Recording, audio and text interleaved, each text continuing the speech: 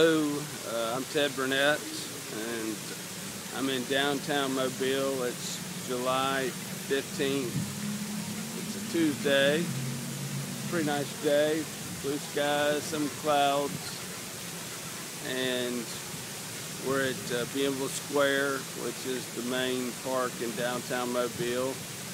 And at its center is a fountain, and you can probably see and maybe hear the water.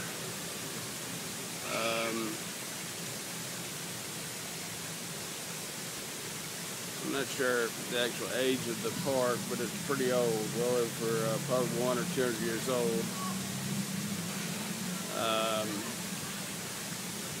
It is right in the middle of the business district. Mobile's downtown is made up of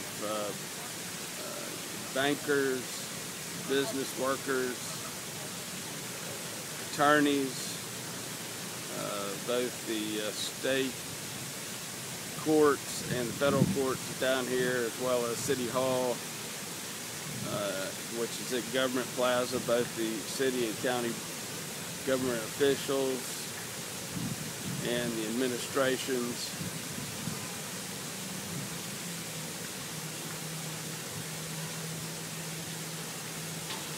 It's a slow summer day.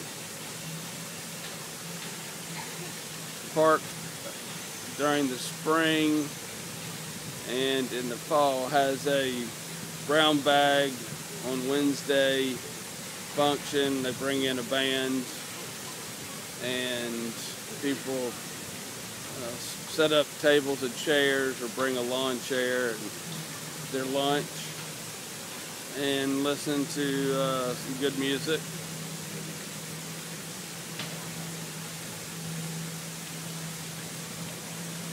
Kind of shoot around, pan the park. There's no one here, not really. That's one of the issues I've pointed out to our city government, is that we have no tourism to speak of in the city of Mobile. It might be somewhere around 500,000 annual tourists a year. If you compare that to cities with similar history and size, Savannah, it's reported, has about 11 million.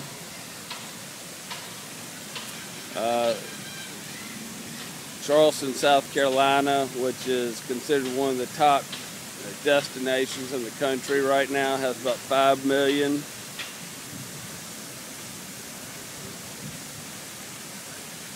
We do have new business, new industry coming to town, and that's spurring outside investment into the city. We've had one of the largest steel mills in the world built in North Mobile County. It didn't quite deliver as they had hoped. We also have a aluminum ship builder that has a contract to make warships for the U.S. government, for the Navy. And Airbus is coming to town. They're in the middle of building their manufacturing facility at Brookley Field, which is a former Air Force base that shut down in 1968. Everybody's excited about Airbus coming to town. It's bringing several hundred jobs, if not thousands, and if they can bring some suppliers to the city, that will be only that much better. But one area where we can grow our community is in tourism. We have some very nice hotels. We've had several new hotels be built and come online. And with that, I'm going to stop and reposition my camera.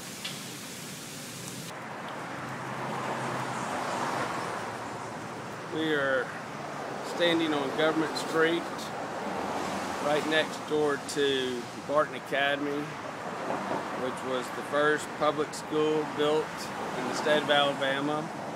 Construction began in 1835 and was finished in 1836. And this is an asset, as I swing the camera, that Mobile has underused in the last few decades. It served as a school from the 1800s and up until I believe the 1960s, before it was closed. The Mobile County Public School System then used it as its central office, and it's served in that capacity until the 2000s, and they then bought a piece of property in West Mobile and closed this building down, and it has remained empty ever since. It's a nice big space. There's plans of putting another school in here for 6 through K, or 6 through 12, for kids whose parents work for international companies here in downtown Mobile. And I'm not a big fan of that idea. One of the things that has gotten me so interested in seeing downtown Mobile revived is having traveled to other southern cities, and in each of those cities they had a college, a liberal arts college, a performing arts college that brought young blood from out of the community, from out of the state, and in some cases from out of the region to town. And they are living in the downtown area near the college, and that's one of the things that Mobile needs, is more young people who were here going to work, going to school, and living in the downtown area. Given that we have the assets of the Crescent Theater and Space 301 as an art gallery and several music venues, to me it only makes sense that we find a space, whether it's Barton Academy or starting out somewhere more in a humble setting, and start a college that really draws on people's talents and less about their capacity to their capacity to pass tests. I think America is either going to go away, as every other prior empire has, or we're going to have a rebirth, a renaissance, and that renaissance will be of art and literature and music and philosophy, and not of capitalism, not of banking. That two systems have run their course in America. They're both bankrupt. So America is trying to find its way right now. The city of Mobile is trying to find its way.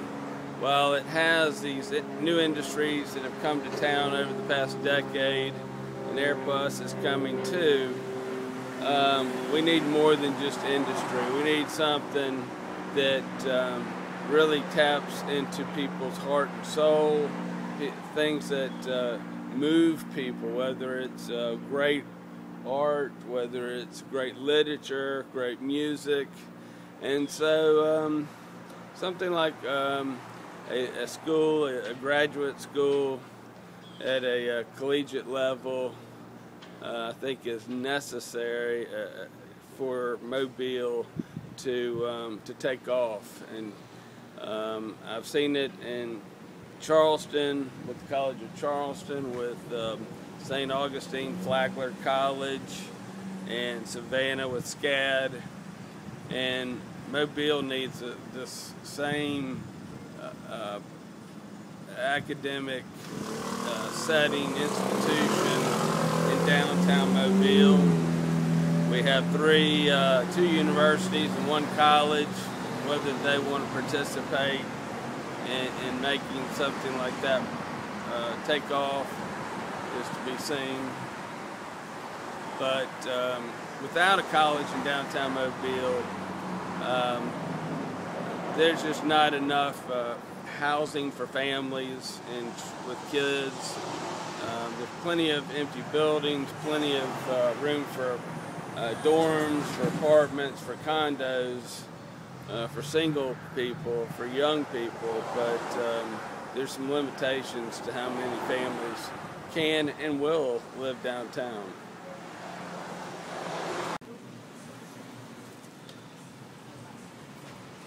It's 9:30,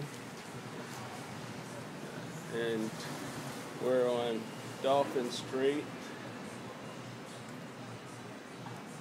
right here where Joachim and Dauphin Street come together.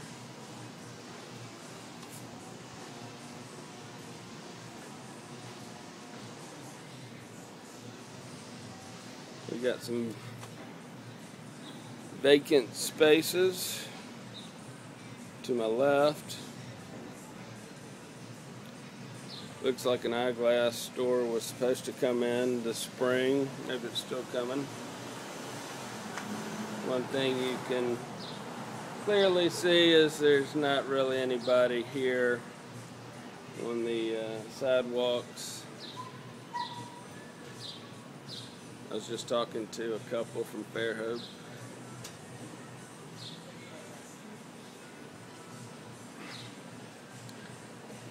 Across the street, Crockmeyer's remodeled this building. Took them several years, and they moved in and opened in the past year or two, and they're doing pretty well.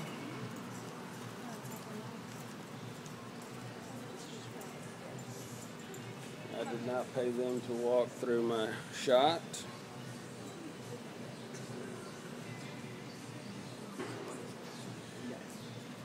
Across the street, next door to Mama's, is a vacant space.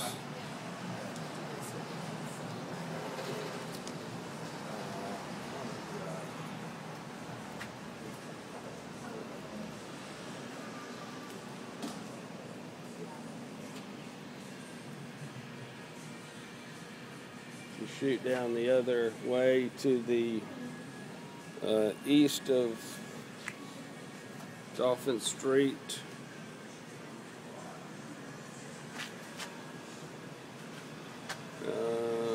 Much of the same.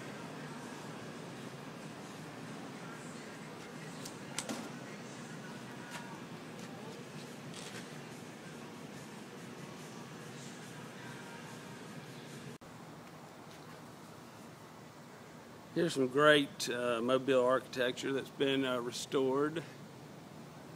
It's got a couple of galleries on the bottom, maybe some law offices as well. And up top, looks like people are living there.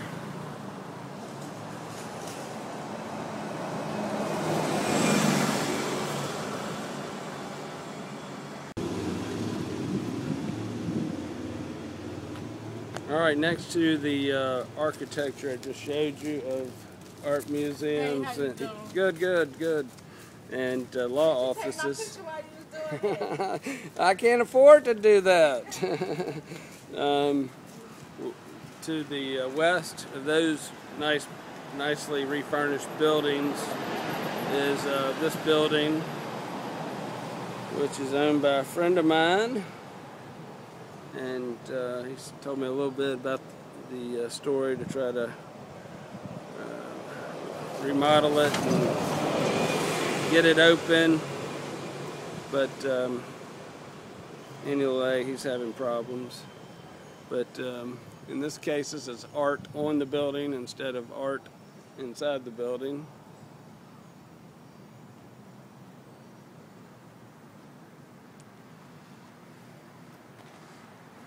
The street actually looks a whole lot better than it did 20 years ago, so it's making a lot of progress. We know about it. Just most people driving down I-10 from Louisiana, Mississippi to on to the beaches of Alabama and Florida, they don't know about it, and that's hurting us. They got money and they're taking it to the beach to spend when we need to get some of that.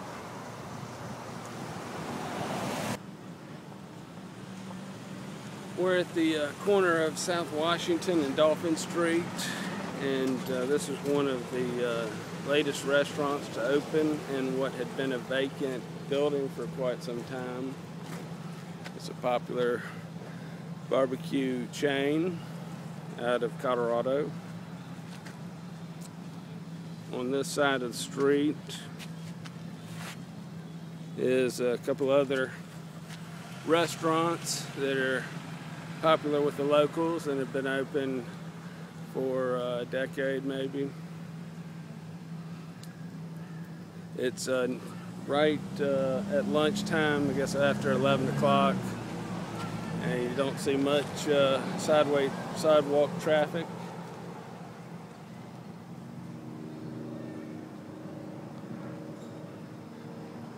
And this is lost revenue, lost tax dollars for the hotels, for the city to collect, restaurants, all sorts of museums, and of course we need more retail to come back down here, but there's no incentive at this point.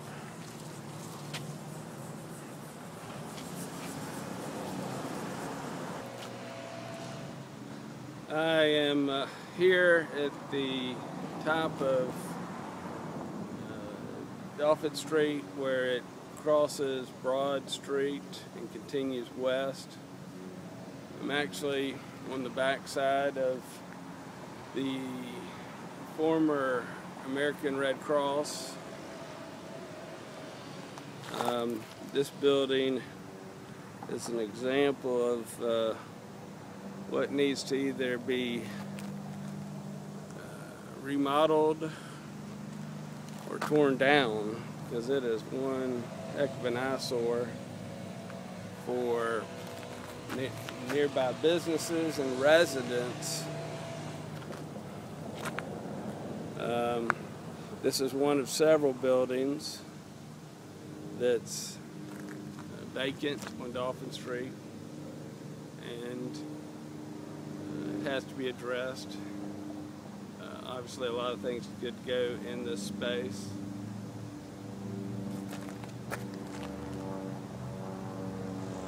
I'll leave it at that.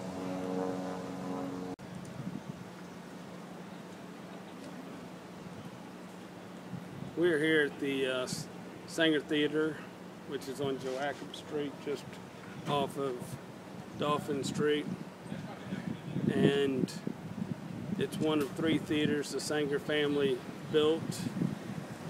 The other 2, one's in New Orleans and one's in Pensacola. Built probably around 1910, used for live theater, for music, musicals, symphonies. Today it's continued to be used for musicals and symphonies and maybe some live theater. Not sure how well it's used as one of Mobile's assets. They've had trouble making money using it in recent years. However, I did mention that if Mobile were to have a college downtown, some sort of performing arts college that where music is offered, or theater, or dance, that the Sanger would be a nice asset that's already built that college could use. So I also think one of the things Mobile's missing in downtown, besides tourists, is a reason to come to downtown in a large scale by the millions, and that's that there's a world-class venue, whether it's the Sanger Theater, which is a building, and it's housing some sort of theatrical troupe that's permanently housed here, that gives something to the community, as well as gives people a reason to come to Mobile. Maybe they live in Baton Rouge or New Orleans or Montgomery, Birmingham, Atlanta, and they hear about this production company, this theater group, and they want to see it for themselves. So having a world-class venue is very important for Mobile to ever have some sort of serious tourism base. Every city has one, two, or more than two, and if they have old ones, they're building new ones. Atlanta's always building new exhibits and venues to bring tourists to their airport and up into the city for the summer or year-round. So anyway, that's to me what's really lacking, and I'm not sure the Sanger's going to solve that, fix that problem, but it's certainly something worth looking at.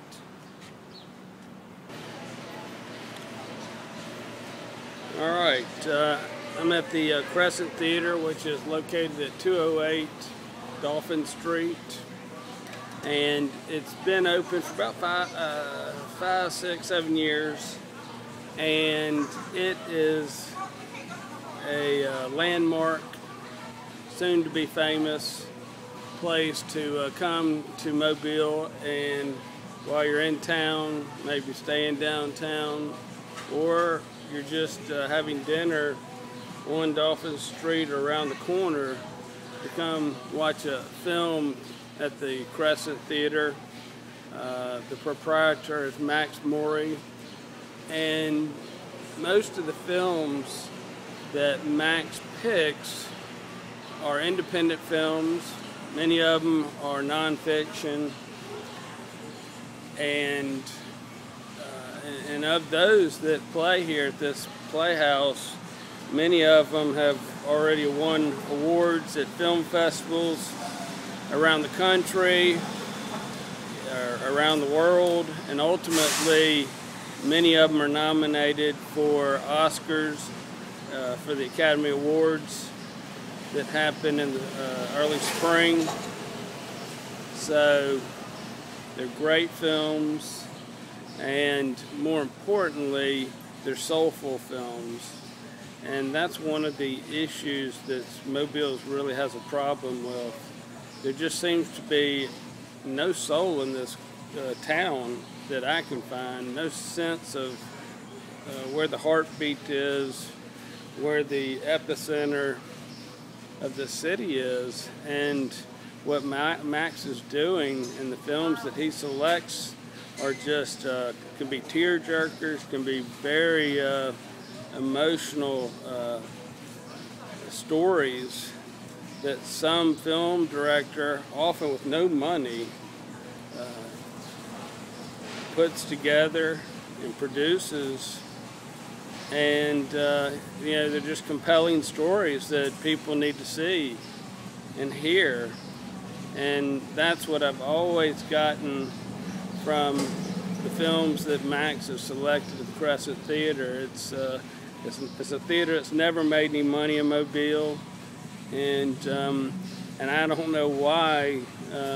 It's kind of the best kept secret, and it's to its own detriment. It really, the word needs to be gotten out that this place is really something that needs to be saved and cherished, and you know, that too many people who either don't go see movies at all, or they go see the big blockbusters that, you know, are all about making hundreds of millions of dollars and soulless in their nature, attend those, or people that just have no desire to be inspired.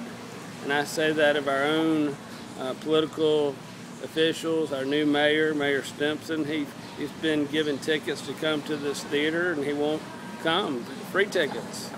I don't think the city council's been down here. I could be wrong about that. But there are those on Dauphin Street who do get what the Crescent's about. The stories of people who go stay at hotels in here on business, and they find out about the Crescent. They keep coming back when they come to Mobile, and they're staying in a hotel downtown. So I hope if you've never tried the Crescent, you will come down here and give it a shot. That was Max just walking out of the front door. So anyway, with that, we will end it.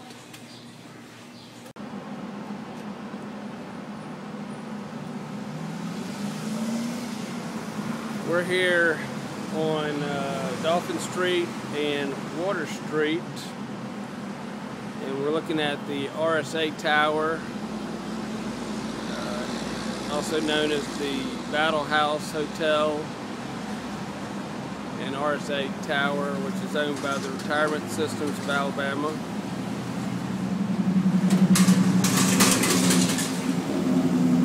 Off to the left is the backside of the Battle House, which faces Royal Street. The original Battle House, built by the Battle family, was built in 1850 and then caught on fire and burned down around the turn of the century. This is the second Battle House,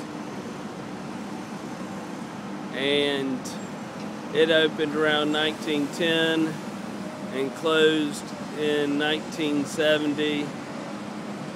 It was almost torn down, but it was saved. It was closed until this project of the RSA Tower was proposed, and construction began on the tower and building or renovating the Battle House. This building is the tallest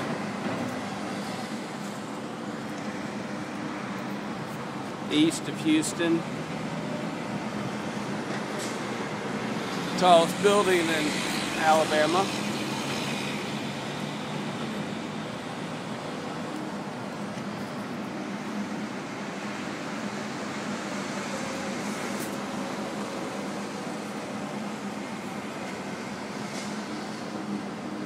And to the east, it faces the Alabama State Docks and its container facility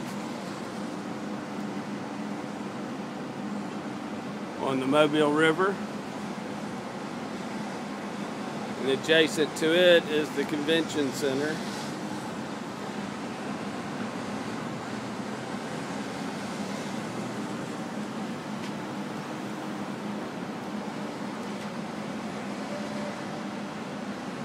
So this is a sign of new growth and development in downtown Mobile, as well as the refurbishing of a historic hotel and most everyone in Mobile is happy to see this hotel, the Battle House, back open.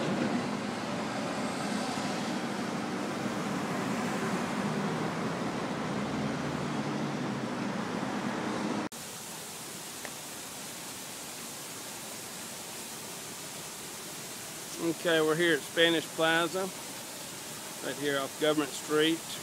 Mobile needs three things in order to have a successful downtown. First, it needs a college, liberal arts or performing arts college, one or the other. Two, we need a world-class venue. Any city worth its salt, any city with a real tourism base has one, two, maybe three venues or more, and they're building more. So we need at least one good one. And third, if we don't have the venue, we at least need a world-class experience. We need to be able to come downtown, and we need a meeting place. There is no real place for a mix of black and white and people getting to know each other in this town. And you know, an open market of some sort or whatever, where there's just interaction in the daytime, particularly, not so much about night, but a world-class experience. And it's one of those things, you don't just put it in your marketing brochure and that becomes the truth. The experience is just something you go do it, and you know that it's just fed you in a way that had you not ever gone to this venue, you wouldn't know that you were missing something. So, you know, you can go to Bourbon Street in the middle of the day, eat lunch, go eat beignets, go shopping, go look at the artwork. You can spend $10-20 on lunch and look at everything else and get back in your car after 2 hours, and you've had an experience. You've done something, you watched people, you read, looked at the t-shirts in the t-shirt shops, you've checked out the fashion, the clothes and retail shops, and the artwork. So that's an experience. And you know, in New York, it can be walking through Central Park. You know, San Francisco, it could be going up into wine country and doing a tour. It really doesn't matter what the experience is. I would just advocate that it be authentic and unique to Mobile. We can't have things that are easily copied, like IMAX in Pensacola, it's in Atlanta, New Orleans, and it loses its ability to attract tourists if they can go do it in their own hometown. So a college, world-class venue, meaning a building with some sort of theatrical troupe or production that just gets written up in the magazines and websites, and it's bringing people to town who would otherwise not come to town. And we have a lot of people coming down I-65 and I-10 who have money and they're headed somewhere to spend it, and we need to be getting them off the interstate and into our downtown to spend the night in our hotels and eating in our restaurants and shopping. Tourism in Mobile is about 500,000 people a year business. Charleston, South Carolina, which is considered the top city in the country in tourism, is about a $5 million visitor business. Savannah's 11 million. St. Augustine with its with the fort and the old town and Flagler College and all of his assets that he put there, a hotel, a church, a city, what is now City Hall. It's just, it's beautiful to go to these cities and feel the energy of seeing all these people as tourists or students or residents. And there's no reason why we can't be doing that ourselves. There's no reason why we can't put artists on the streets, musicians on the streets, and soften this town up. We have a downtown that's full of concrete, brick, steel, glass, asphalt, and a few trees and some grass, but it's a hard surface, and we need to put artists and musicians and poets and philosophers out on the street and enjoy each other's time and maybe sell some artwork and music in the process.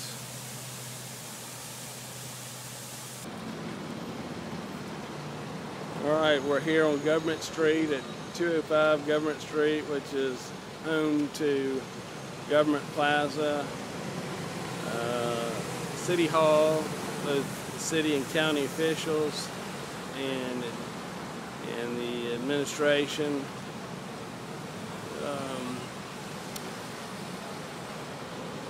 It is their responsibility to make the city and county work, to face reality to the problems that the city has and the county has, respectfully.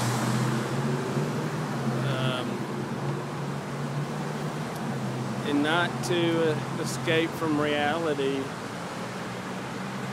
create one's own reality, whether they're the mayor, they're a council member, but to simply solve the real problems that exist.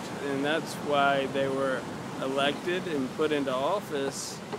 And like their peers in Montgomery and Washington, they can easily forget about who it is they're serving, whether they're serving their constituents or they're simply serving themselves, paying a little bit. Big old building. It's referred to as the R2D2 building. It in no way fits within the historic district that it stands in.